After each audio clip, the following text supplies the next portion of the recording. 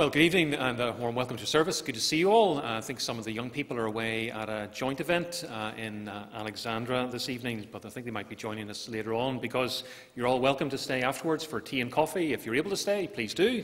But if you have to go, we understand. And then the Congregational Committee will meet tomorrow night at 7:45 here in the church. Our midweek Bible study and prayer meeting for all the congregation, it's on Wednesday at 7:45. And then the Old Boys AGM is on Thursday evening at 7:30 in the Dunlop Hall, so an important meeting for the Old Boys on Thursday at 7:30. Then the open air meetings. I think there was a photograph of the people who gathered on yesterday for the open air, and it's going to continue this Saturday at 2 o'clock. Meet at the corner of Crimea Street and the Shankill Road to take part in that. And those open air meetings will take place on each Saturday in May. The BB camp is next weekend at Dunluce. There are 24 boys and 9 officers going, and they'd appreciate the congregation remembering them in prayer. So do that, please, during the week and, of course, over the weekend. And then, as announced this morning and last week, the General Assembly is meeting in June, and we're invited to send, well, the minister, a representative elder, and somebody else under 30, so an under 30 representative to sit and deliberate so you can sit during the sessions and even take part by giving a speech if you like to. The person must be a communicant member and approved by the session. So if anyone is interested in attending or would like more information, please speak to me about that. Those, I think, are all the announcements. And we're here to worship God. And in Psalm 95 it says, "O come, let us sing to the Lord. Let us make a joyful noise to the rock of our salvation. Let us come into his presence with thanksgiving. Let us make a joyful noise to him with songs of praise. For the Lord is a great God and a great King above all gods." So let's join together to praise God's name. We're going to stand and sing part of Psalm 95. "O come, let us joyfully sing to the Lord."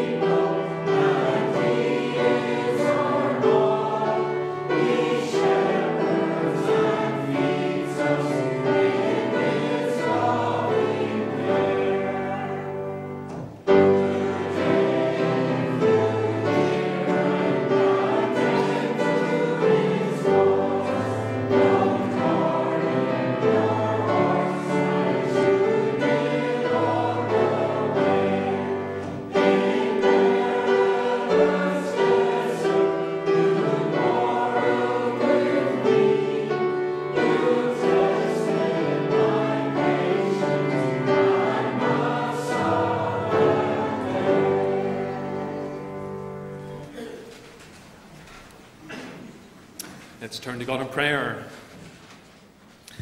Almighty God, our Father, we bow in your presence to praise you because you are a great God, the King above all. In your hands are the depths of the earth, and the mountain peaks belong to you. The sea is yours because you made it, and your hands formed the dry land. And so we bow before you, our Maker, who helps us and who provides for us every day. And we give thanks to you, Almighty God, for Jesus Christ, your Son, who loved us and who has freed us from our sins by his blood shed on the cross. And we give thanks to you for your Spirit, who enables us to repent and to believe the good news. We give thanks to you for the forgiveness of sins through faith in your Son, and for the hope of the resurrection and everlasting life in your presence.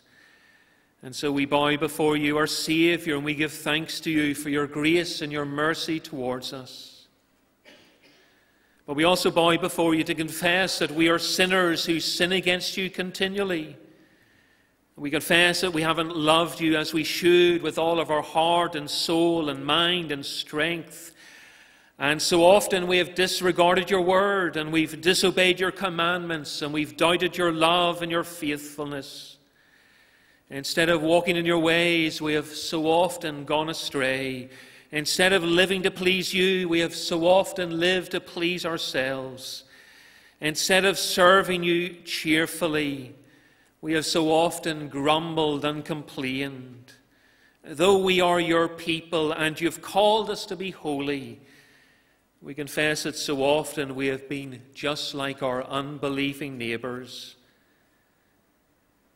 And so we pray, do not treat us as our sins deserve. Do not repay us according to our iniquity. But will you have mercy on us, and will you forgive us our sins for the sake of Christ our Saviour, who gave up his life as the ransom to pay for our sins? So will you forgive us? And will you give to all who trust in your Son the joy of knowing that we have been forgiven, and we have peace with you, and we have the hope of everlasting life in your presence? And then will you help us day by day to say no to ungodliness and worldly passions, and to live self-controlled and upright and godly lives while we wait for our Saviour to come again. Help us more and more to know and to do your will. Help us to bring glory and honour to you by the way we live each day. And we ask it all in our Saviour's name. Amen. Having confessed our sins, hear the good news from Romans 8, where it says, "There is therefore now no condemnation for those who are in Christ Jesus." And thanks be to God for his kindness to us in Christ Jesus. Let's turn to the Bible and Matthew's Gospel. We've reached Matthew 13. We've been going through this on Sunday evenings, just reading it. We're studying it on Wednesday evenings, so come along on Wednesday evenings to hear that study. But this evening we'll read from verse 53 of chapter 13, and we'll read to verse 21 of chapter 14. In the previous verses, the Lord has been teaching the people various parables. And so in Matthew 13 and 53 we read this, and this is God's word. "When Jesus had finished these parables, he moved on from there. Coming to his hometown, he began teaching the people in their synagogue, and they were amazed. 'Where did this man get this wisdom and these miraculous powers?' they asked. 'Isn't this the carpenter's son? Isn't his mother's name Mary? And aren't his brothers James, Joseph, Simon, and Judas? Aren't all his sisters with us? Where then did this man get all these things?' And they took offense at him. But Jesus said to them, 'Only in his hometown and in his own house is a prophet without honor.' And he did not do many miracles there because of their lack of faith. At that time, Herod the Tetrarch heard the reports about Jesus, and he said to his attendants, 'This is John the Baptist. He is risen from the dead. That is why miraculous powers are at work in him.' Now Herod had arrested John and bound him and put him in prison because of Herodias, his brother Philip's wife, for John had been saying to him, 'It is not lawful for you to have her.' Herod wanted to kill John, but he was afraid of the people because they considered him a prophet. On Herod's birthday, the daughter of Herodias danced for them and pleased Herod so much that he promised with an oath to give her whatever she asked. Prompted by her mother, she said, "Give me here on a platter the head of John the Baptist." The king was distressed, but because of his oaths and his dinner guests, he ordered that her request be granted and had John beheaded in the prison. His head was brought in on a platter and given to the girl, who carried it to her mother. John's disciples came and took his body and buried it. Then they went and told Jesus. When Jesus heard what had happened, he withdrew by boat privately to a solitary place. Hearing of this, the crowds followed him on foot from the towns. When Jesus landed and saw a large crowd, he had compassion on them and healed their sick. As evening approached, the disciples came to him and said, "This is a remote place, and it's already getting late. Send the crowds away so they can go to the villages and buy themselves some food." Jesus replied, "They do not need to go away. You give them something to eat."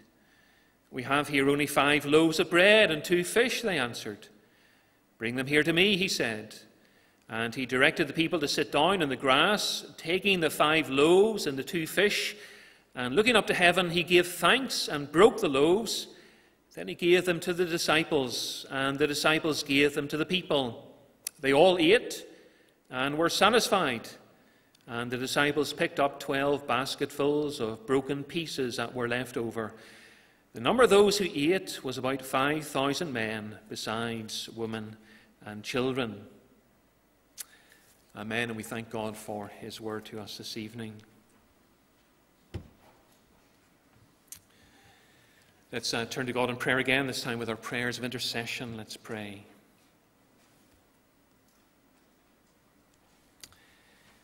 And Heavenly Father, in our prayers of intercession this evening, we pray for the extension of Christ's kingdom throughout the world.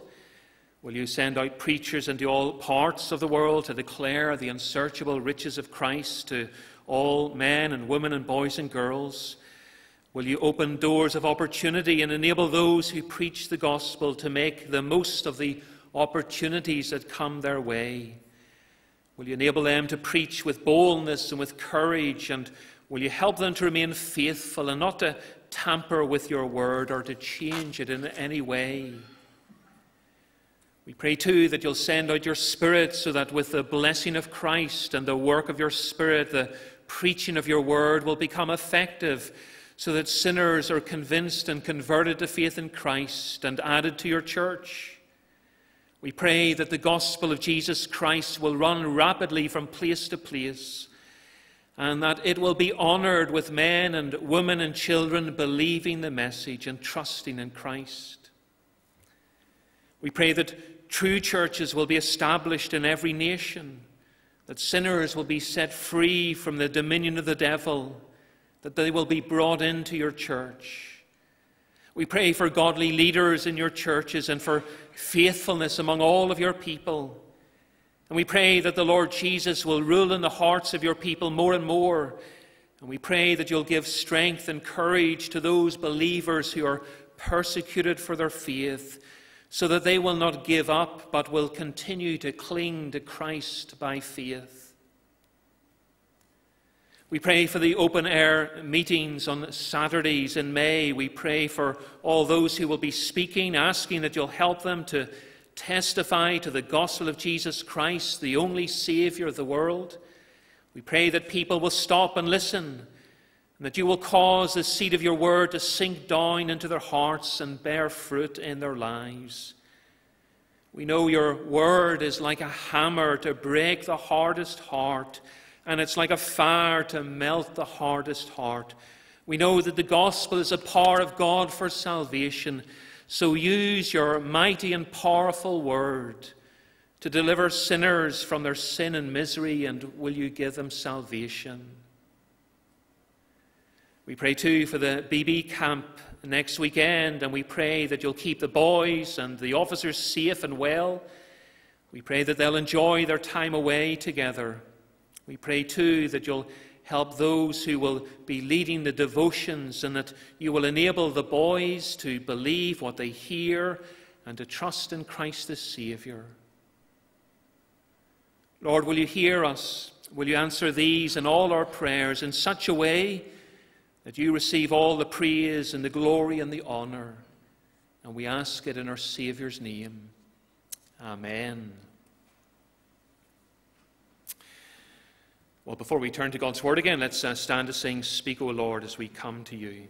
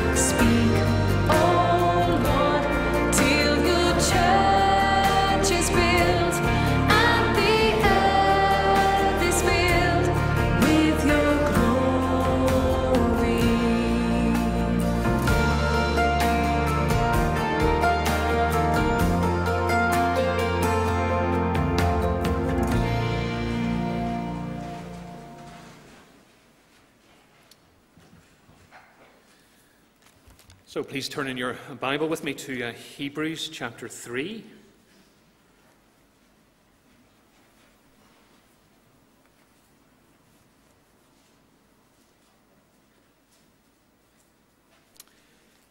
Hebrews 3, and we'll read the whole chapter. And again, this is God's word. Therefore, holy brothers who share in the heavenly calling, fix your thoughts on Jesus, the apostle and high priest whom we confess. He was faithful to the one who appointed him, just as Moses was faithful in all God's house. And Jesus has been found worthy of greater honor than Moses, just as the builder of a house has greater honor than the house itself. For every house is built by someone, but God is the builder of everything. Moses was faithful as a servant in all God's house, testifying to what would be said in the future. but Christ is faithful as a son over God's house. And we are his house if we hold on to our courage and the hope of which we boast. So as the Holy Spirit says, today, if you hear his voice, do not harden your hearts as you did in the rebellion during the time of testing in the desert, where your fathers tested and tried me, and for 40 years saw what I did. That is why I was angry with that generation, and I said, their hearts are always going astray, and they have not known my ways. So I declared on oath in my anger, they shall never enter my rest. See to it, brothers, that none of you has a sinful, unbelieving heart that turns away from the living God, but encourage one another daily, as long as it is called today, so that none of you may be hardened by sin's deceitfulness. We have come to share in Christ if we hold firmly till the end the confidence we had at first. As has just been said, today, if you hear his voice, do not harden your hearts as you did in the rebellion. Who were they who heard and rebelled? Were they not all those Moses led out of Egypt? And with whom was he angry for 40 years? Was it not with those who sinned, whose bodies fell in the desert? And to whom did God swear that they would never enter his rest, if not to those who disobeyed? So we see that they were not able to enter because of their unbelief. Amen. We thank God for his word to us this evening. Let's pray again for a moment. Now may the words of my mouth and the thoughts of all our hearts be pleasing in your sight, O Lord, our rock and our Redeemer. Amen. In the opening verse of today's passage, the writer of the letter addresses his readers and instructs them to fix their thoughts on Jesus. That is, consider him, pay attention to him, contemplate him, think about him. That's what the writer wants his readers to do, and it's what all of us should do. Every day we should fix our thoughts on him. Of course, every day there are many things for us to attend to. We have lots of duties and responsibilities and activities which take up our time and our attention. Every day there are lots of things for us to think about, but we must also make sure that we fix our thoughts on Jesus every day. And every preacher and every sermon should be directing the congregation to fix their thoughts on Jesus. If a preacher preaches without leading the people to Jesus, and the preacher has fallen short of doing what he's supposed to do. And that's what the writer of this letter has been doing, isn't it? From the very beginning of this letter, he's been teaching us about the Lord Jesus. He began, of course, by focusing on Jesus' divinity. I said last week that Jesus Christ, the eternal Son of God, is one person with two natures. The divine nature, which he shares with the Father and the Spirit, and then his human nature, which he took to himself when he entered the world as one of us. Those two natures are distinct but inseparable. They're inseparable because the two natures are united now and forever in the person of the Son, but they are distinct in that they're not mixed together, because the divine nature remains fully divine and the human nature remains fully human, and they're not mixed together to form a third thing which is partly divine and partly human. His natures remain distinct, though they're inseparably united in the person of the Son. And so he's God and man in one person. And our writer focused on his divinity, first of all, because he opened the letter by telling us that the Son is heir of all things, and all things were made through him. And he's the radiance of God's glory and the exact representation or imprint of God's being, sustaining all things by his powerful word.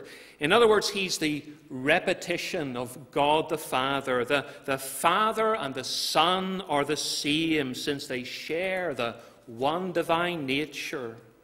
And since he's God the Son, then he's greater than the prophets, and he's greater than the angels.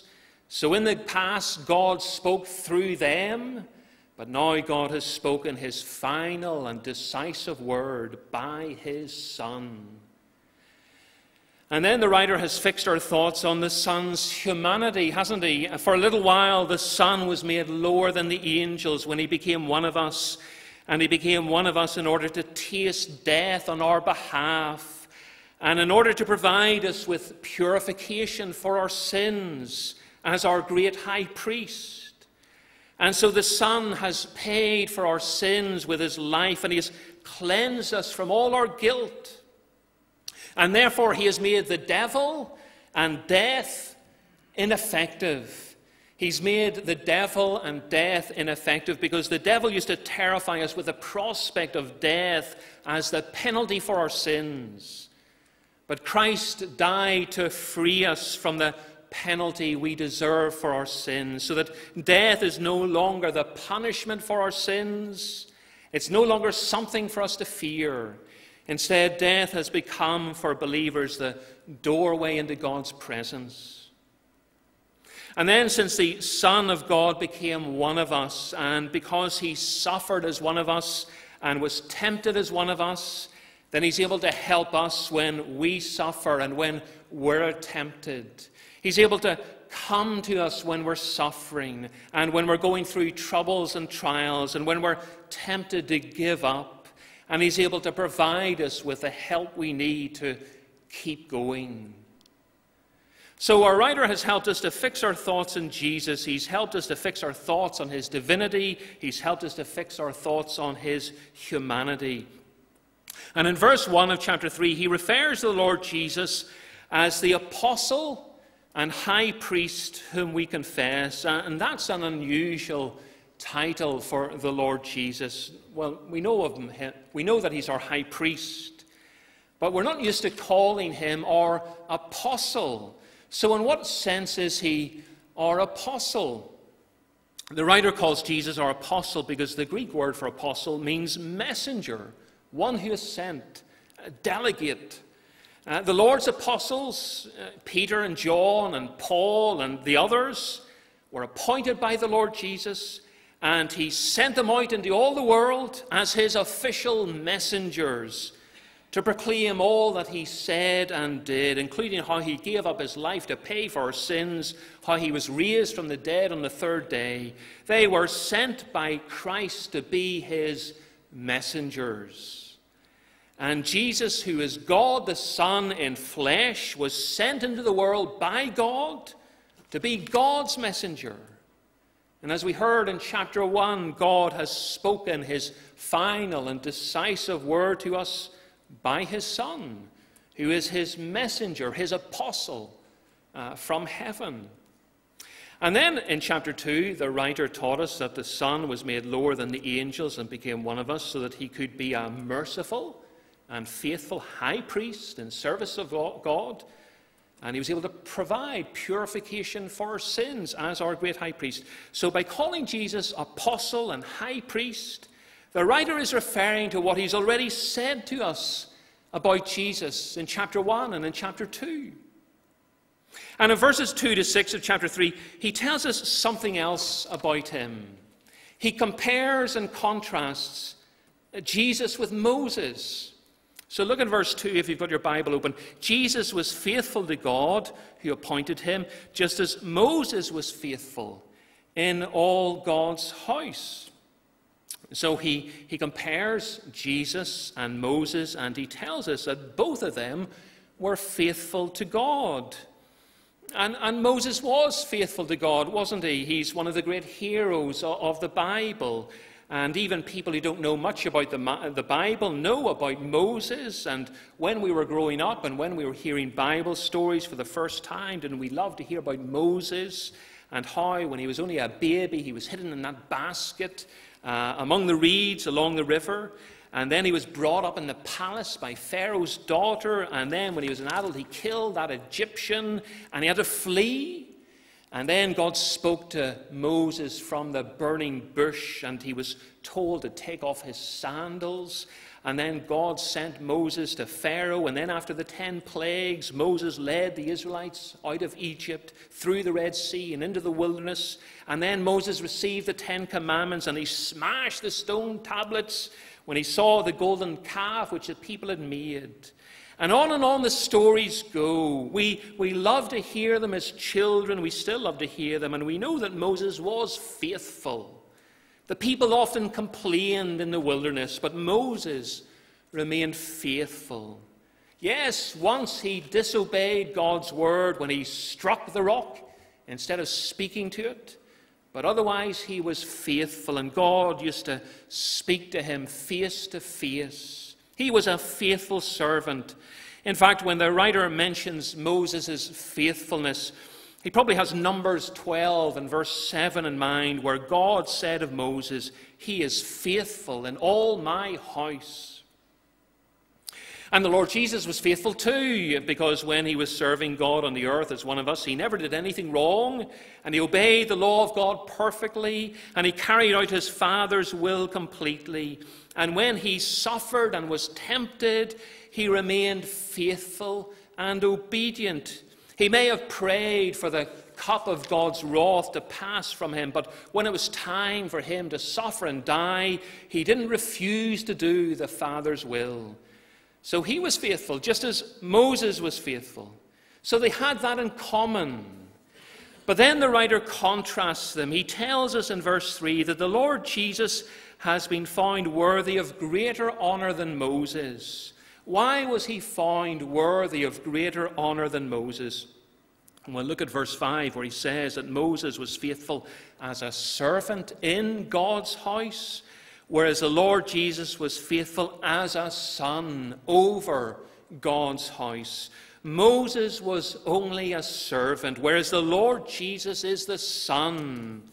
So think of a stately home which is filled with servants, something like Downton Abbey on TV. Some servants are more important than other servants. Some servants never leave the kitchen and they're washing dishes all day long, but some servants are upstairs and they're serving the family at dinner. Some servants are in the master's bedroom helping him to dress, and they have the master's ear. Some servants are more important than other servants, but all of them, even the most important servant, is still only a servant. And even the most important servant is nothing compared to the master's son, who is in the house and he is also over the house. And while Moses was one of the great heroes of the Bible, and while he was a faithful servant who spoke to God face to face, he was still only a servant. Whereas Jesus is the Son, the eternal Son of God, equal to the Father and the Spirit in glory and honor. And the writer highlights Jesus' superiority to Moses in another way. He says in verse 5 that Moses was faithful, testifying to what would be said in the future. In other words, Moses' ministry was about the future and about the one who would come after him. So Moses was a faithful servant, but the focus of his ministry was on what would happen later in the future, when the Son came into the world as God's apostle and high priest and as our Savior. So Jesus and Moses were both faithful, but Jesus is superior to Moses because Moses was a servant, whereas Jesus is the Son. And Moses was to prepare for the coming of the Son. Now, why is our writer telling us this? Why is he contrasting Jesus and Moses? It's because the people who read this letter first were being tempted by what they were suffering to abandon the Christian faith and to go back to the Old Testament religion of the Jews, back to the prophets through whom God used to speak, back to the angels through whom God gave the law, back to Moses, who was God's faithful servant. And the writer is saying to them, but what are you going back to? Yes, God spoke through the prophets, but only in bits and pieces, whereas he has now spoken his final and decisive word by his Son, who is far greater than the prophets. And yes, God gave us his law through the angels, but the angels were made to serve and worship the Son, who is far greater than the angels. And yes, Moses was faithful, but Moses was only ever a servant, whereas Jesus is God's Son, And therefore he's far, far, far greater than Moses. And so don't give up what you've come to believe. That's the point of the second half of verse 6. He's been referring to God's house. Moses was faithful in God's house. Jesus is faithful over God's house. But he's not referring to a physical house made of bricks. He's referring to a spiritual house. He's referring to God's people, God's church. And so he says to his readers, we are his house. We are his house. However, we are his house only if we hold on to our courage and the hope of which we boast. And the word translated courage should perhaps be confidence, and it refers to our confidence in God's promises. And so he's appealing to his readers, he's appealing to us to persevere in the faith. Keep going in the faith. Keep trusting in Christ the Savior. Keep trusting in the promises of God. Don't give up the faith. Don't turn away from Christ. Persevere. Those who persevere are God's house. And before we move on to the next part of today's passage, let me take you back to verse 1 where he refers to our heavenly calling. Do you see that? A heavenly calling is a calling from heaven. In other words, it's a calling from God in heaven. And a heavenly calling is also a calling to heaven. God in heaven is calling us to heaven. He's calling us into his presence in the life to come. He's promising us eternal life in the glory to come, where the troubles and trials of this life will be over, where we'll enjoy perfect peace and rest forever. God is calling us into his presence. And the reason he sent his Son from heaven to earth was to bring us to God in heaven. And so we've received this heavenly calling, but we need to persevere. We need to hold on to our confidence in God's promises. We need to hold on to our hope. Don't give up the faith, but stand firm in the faith. That's what you're to do, because only those who stand firm in the faith will enter the glory to come, which is what God is calling us to. And that takes me to the second part of today's passage, which is a warning not to fall away. And the writer bases his warning on Psalm 95, which we sang part of it at the beginning. We were able to sing about Meribah and Massah. And look at verse 7 of today's passage, where the writer says, "So as the Holy Spirit says." And then he quotes from verses 7 to 11 of Psalm 95. And let's just pause for a moment to think about the way he introduces this psalm. As the Holy Spirit says. We don't know who wrote Psalm 95. Many of the psalms were written by David, but we don't know who wrote Psalm 95. That is, we don't know who the human author was. But we know that Psalm 95, like all the other psalms and like the rest of the Bible, was written under the inspiration of the Holy Spirit, who is a third person of the Trinity. And the Holy Spirit inspired this person and that person to write this psalm and this book and that book. And since all of it was written under his inspiration, then all of it is the Word of God, which we're to receive and believe and obey, because it is the Word of God. But notice as well how the writer refers to what the Holy Spirit is doing. He wrote, as the Holy Spirit says. He's using the present tense of the verb to say. Though the Holy Spirit inspired the psalmist many years before the letter to the Hebrews was written, the Holy Spirit was using that psalm to speak to the people who first heard the book of Hebrews. God, the Holy Spirit, was speaking to them, and he's still speaking to us today. Though the psalm was written long ago, though the letter to the Hebrews was written long ago, the Holy Spirit is still speaking to us today through these words. Whenever God's word is read, God is speaking to us. God comes to us in the reading and preaching of his word. And it's not that he spoke in the past and never again. He speaks to us whenever his word is read. And what is the Holy Spirit saying to us today? He's saying, today If you hear God's voice, don't harden your hearts as you did in the rebellion during the time of testing in the wilderness. The psalm is referring to that time when the Israelites were in the wilderness in the days of Moses, and there was that time, and it's recorded for us in Exodus 17, when the people complained at Meribah and Massah. They complained that there was no water, and they tested the Lord's ability to help them, but God gave them water from the rock. And then later they came to the edge of the promised land. They left Mount Sinai a mere 11 days before, and they could have gone straight into the promised land. But instead of listening to the voice of the Lord, who commanded them to go in and take the land, they listened to the voice of the spies who said it was going to be too hard. And so, because they did not listen to God's voice, God was angry with them. And he made an oath that none of that generation, apart from Joshua and Caleb who believed, but none of the rest would enter the promised land. But all of them would die in the wilderness, and their children would possess the land. And so they were to wander through the wilderness for 40 long years until all of them had died. They'd all seen God's power, because hadn't they seen the 10 plagues which the Lord sent on the Egyptians? Hadn't they seen how God opened up a way for them through the Red Sea?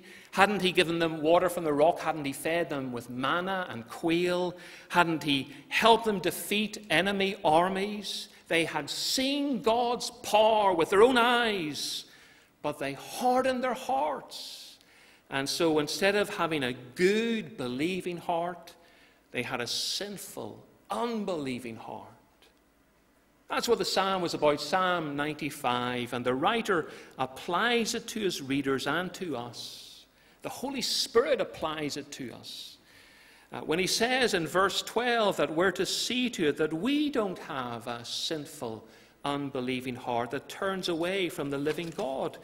See to it. He means take care, watch out, beware, be warned. Make sure your heart doesn't become hard and unresponsive so that you no longer listen to what God has said to us by his Son about our salvation. Make sure your heart does not become hard and unresponsive so that you no longer believe what you once believed. It's a similar message to the one we had this morning, isn't it, from the book of Ruth. Orpah and Ruth both had a choice to make, to return to the paganism and death of Moab, or to go on to Bethlehem and to worship the true and living God. They had a choice to make that day, and we have a choice to make. Every time we hear God's word, will we harden our heart to it, or will we receive, believe, and obey it? God has spoken his final and decisive word by his Son. It's a message about our salvation, but will we believe what he has said? That's a choice we always have to make whenever we hear God's word. It seems the first readers of this book were being tempted to disregard what they had heard from God about Christ and about our salvation. They were being tempted to stop believing in him and to return to their old religion. Believing in Christ had become too hard. They were perhaps being persecuted for their faith. They were perhaps suffering for what they believed. And they were being tempted to give up faith in Jesus Christ and to disregard what they had heard. And it might be the same for you. Being a Christian is perhaps becoming hard for you.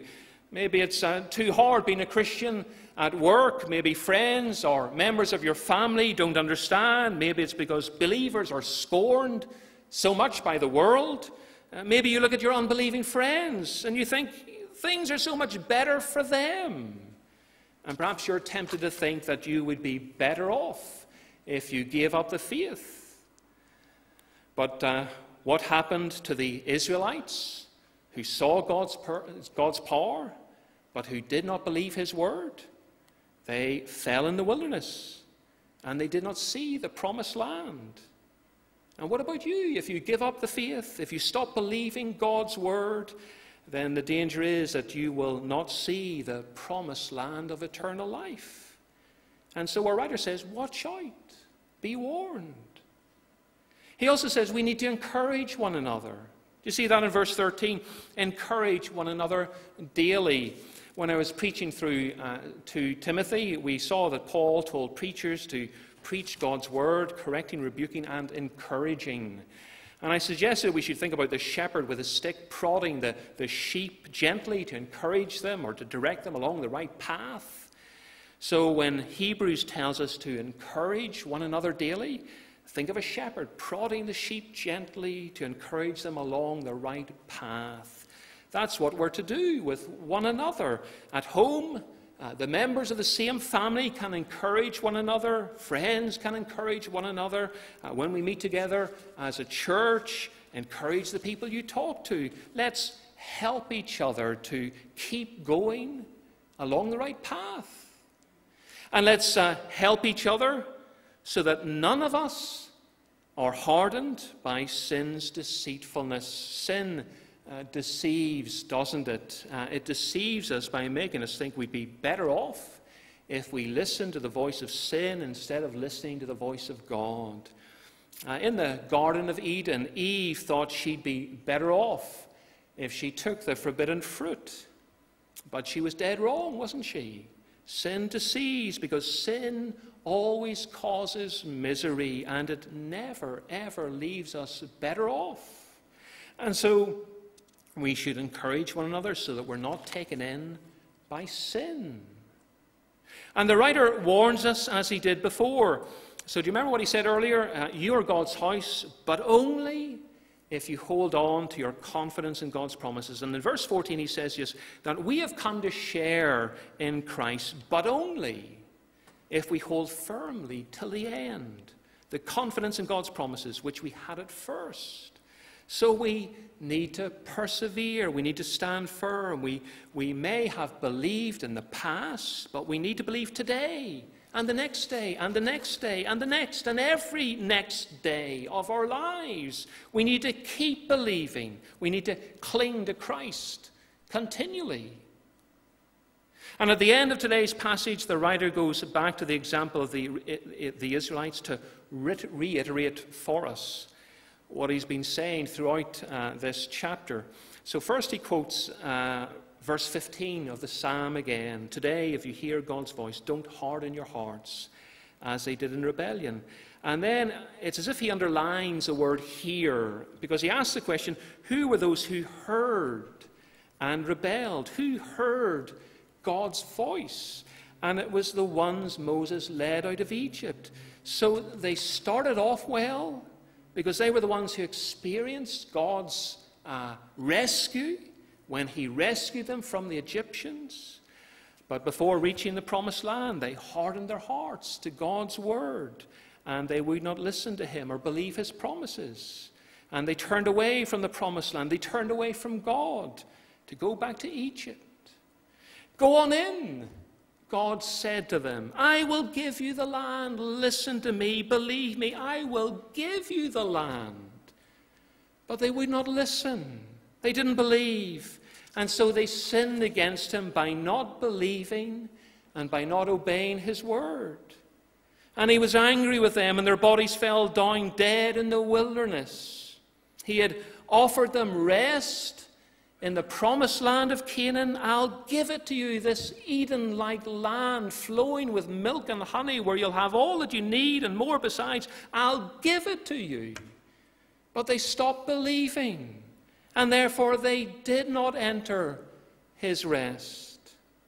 And the writer's point is this: we have started off well. We've started off well because we've made a profession of faith. We've become members of the church. We've begun to follow Christ, who is leading us heavenward. So we've started off well, but we need to watch out. And we need to encourage one another, lest our hearts become hard and we no longer believe what God has said to us by his Son about our salvation. We need to watch out and encourage one another, lest we turn away from the living God and turn back to an unbelieving world, instead of pressing on to enter the promised rest in the life to come. And so when you hear his voice, when you hear God's voice speaking to you through the Scriptures, do not harden your heart, but believe what he has said and trust in Christ, the only Savior of the world, who promises forgiveness, who promises eternal life to everyone who believes in him and who keeps believing in him. Let's pray.